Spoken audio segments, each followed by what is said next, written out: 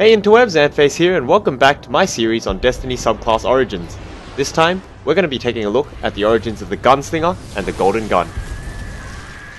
Once again, let's first take a look at the grimoire for solar light.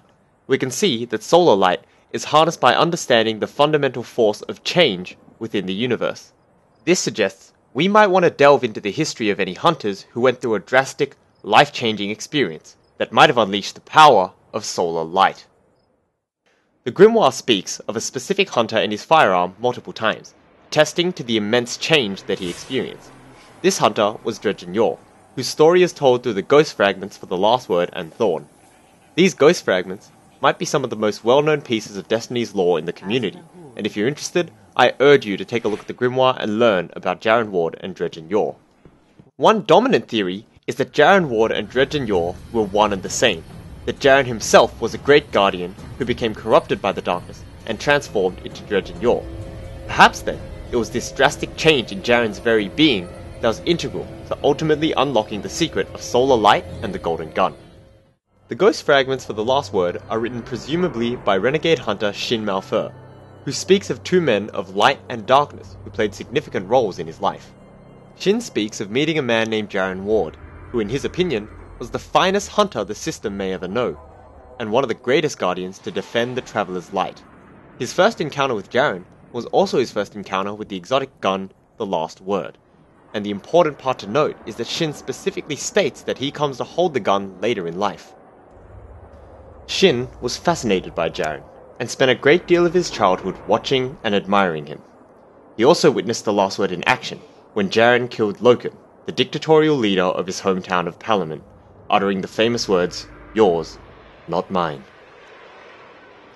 Jaren Ward would become the adoptive father of Shin Malphur, and he was also the man of light that Shin spoke of. But what about the darkest shadow Shin would ever know? What's interesting to note is that Shin does not refer to this second person as simply a man of darkness, the same way that Guardians might refer to the Fallen or the Hive as creatures of darkness. Rather, he refers to him as a shadow. This implies that the man of light and the shadow are connected, two elements of the same being. The ghost fragments speak of Shin and Jaren engaged in a mission together. Jaren scouts ahead of the fire team, and Shin hears the sounds of gunfire up ahead.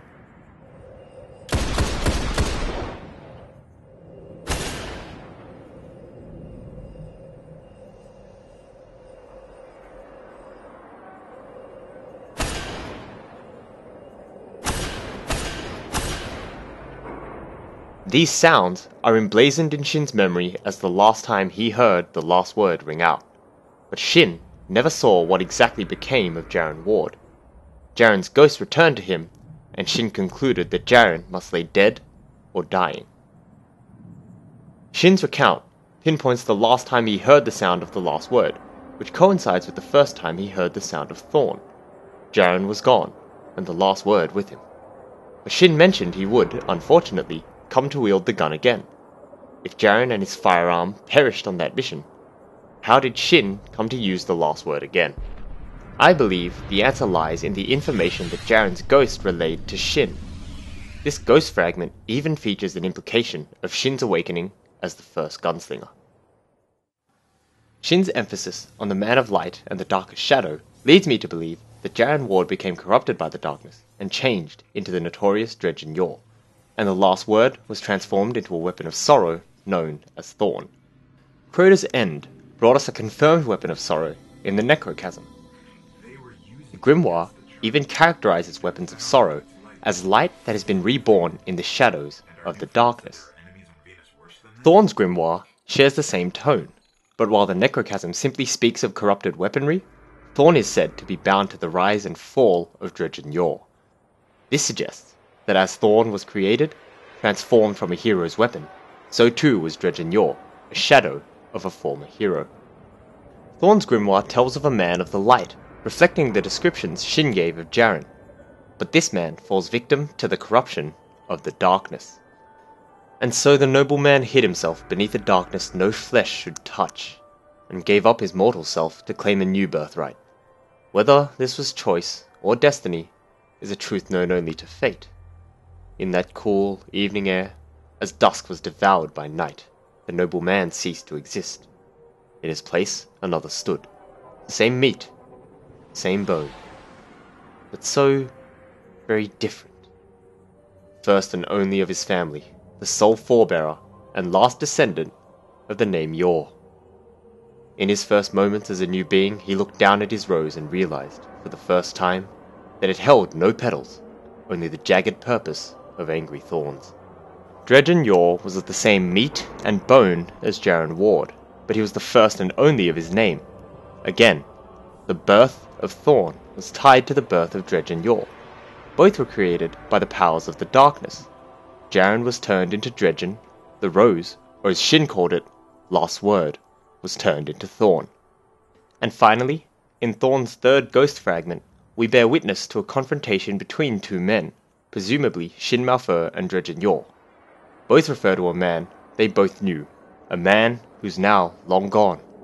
It is during this confrontation that I believe Shin came to discover the power of the golden gun.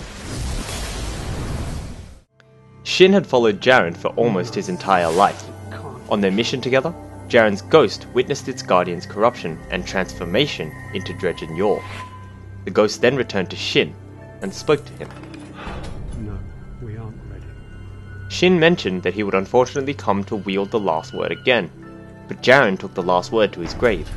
Shin and the rest of the fire team heard its final rounds ring out. But Shin's experience with Jaren and the weapon, and the information and light from Jaren's ghost allowed Shin to manifest the last word in the form of solar light. This golden gun was Shin's version of the last word, created in its image, which he used to kill Dredgen Yor, mimicking Jaren's phrase, "Yours, not mine." I've been Adface, thanks for watching, and I hope you tune in next time.